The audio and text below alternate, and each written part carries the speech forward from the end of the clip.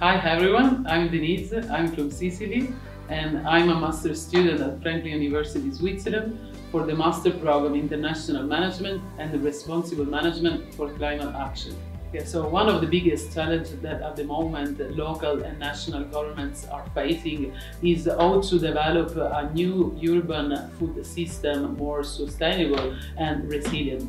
So I'm particularly interested and at the moment involved in many different projects thanks to Franklin, where I'm learning how to develop sustainable cities and communities.